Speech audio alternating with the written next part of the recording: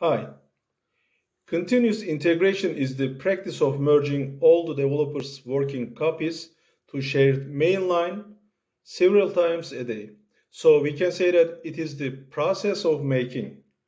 Continuous delivery is an extension of continuous integration since it automatically deploys all the code changes to a testing or production environment after the build stage. So this means that on top of automated testing, we have an automated release process and we can deploy our application at any time whenever we want.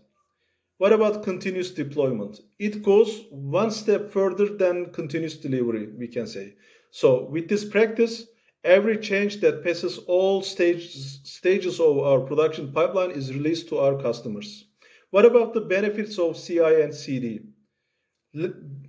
I can say that smaller code changes, fault isolations, faster mean time to resolution, more test reliability, and faster release rate, as well as smaller backlog and customer satisfaction are possible. Additionally, it increases, let's say, team transparency and accountability, reduces the costs, and facilitates easy maintenance and updates.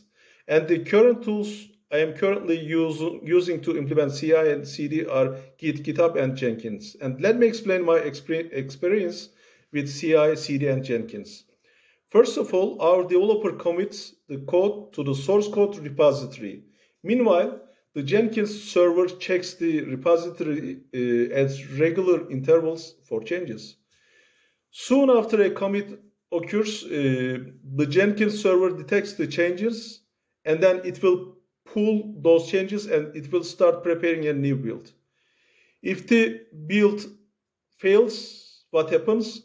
Okay, let me answer. If the build fails, then the concerned team will be notified about that as soon as possible.